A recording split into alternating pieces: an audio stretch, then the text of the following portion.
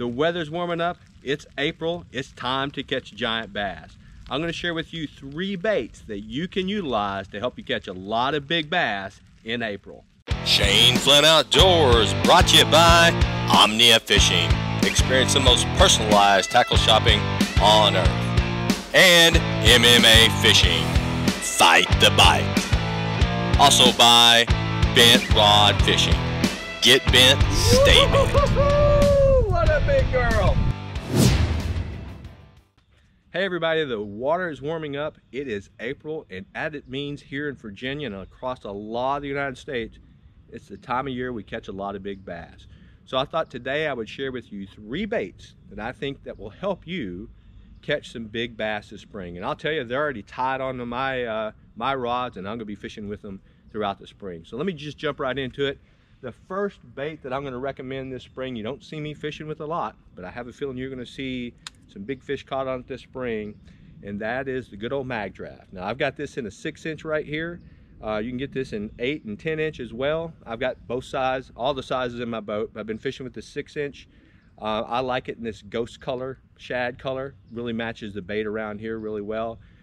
When you fish this in that 3 to 5 foot, 2 foot water, even deeper, 6 to 8 foot of water, before the bass start to get up there and make beds, and they're still feeding up, they see this big bait profile with that paddle tail swimming around, they will hammer it.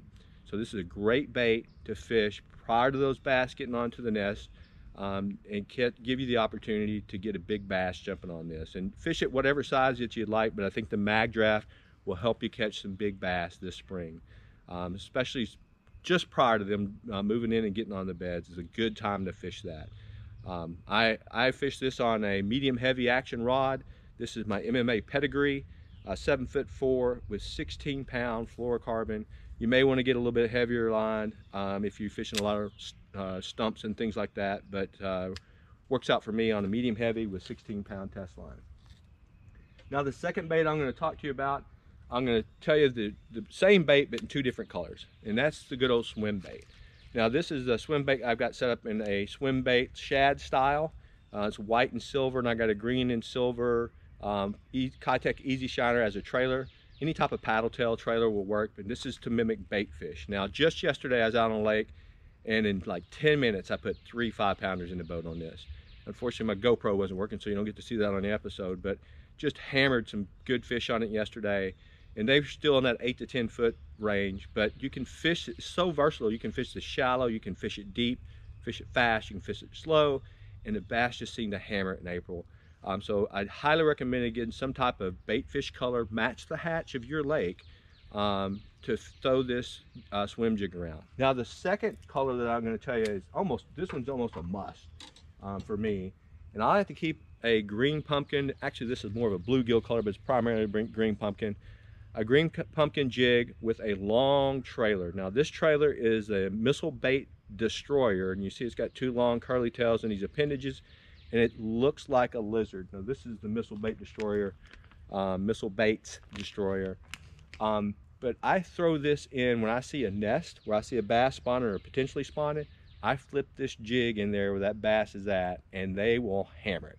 Primarily because they don't like this lizard creature looking bait around where they're laying eggs, and it gives you an opportunity. They'll pick it, sometimes they'll just pick it up and move it, but they're going to bit it in their mouth. It gives you an opportunity to get a big hookup with a big bass when they're out there spawning. So definitely highly recommend getting this in a green pumpkin. Now depending on the color of your lake, the water, you might want to have some different colors. This is a good color for clear to semi-clear water here in Virginia.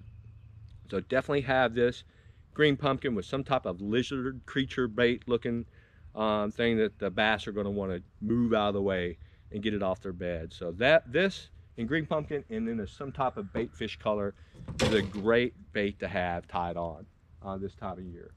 Now the last bait that I have here, I caught a lot of fish on last year, and that is the Zoom trick worm. Now I have it tied on right now. It's in green pumpkin and red flake, and I've got it wacky style. I have a nail weight in there.